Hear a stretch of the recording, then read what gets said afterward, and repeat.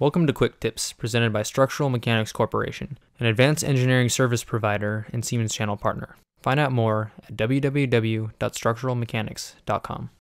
Today we will discuss non-deletable entities. Sometimes, when you try to delete, you receive a message that a number of non-deletable entities have been skipped.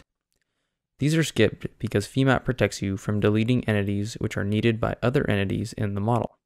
For example, a point is non-deletable if it is connected to one or more curves.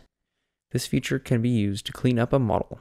For example, if you want to get rid of all the unused points in a model, go to Delete, Point, and select All. Only those not referenced will be deleted.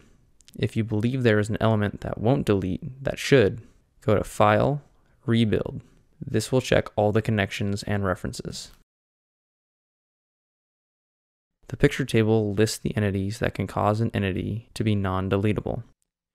Thank you for watching. Please follow us and see our more advanced tutorials at www.structuralmechanics.com.